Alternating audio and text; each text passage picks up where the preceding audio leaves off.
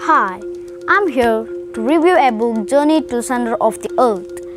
It's written by Jules Verne. First of all, let me introduce myself, Sajal.k.m from grade 8. In the story, it tells about these three peoples who undertake a journey to the center of the earth. That fictional characters are Professor Lidenbrock, Gabriel, and Axel.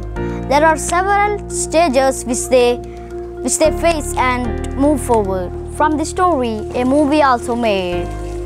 They decided to go to journey to the center of the earth because in 1863 Lidenbrock bought all the manuscripts of an island.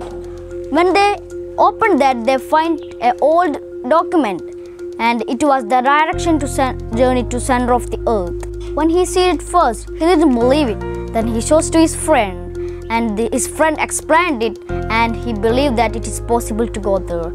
From there, their journey starts. In their journey, there are several levels which they experienced, like monster attack, low gravity, etc. So I'm concluding my words. Thank you. Have a nice day.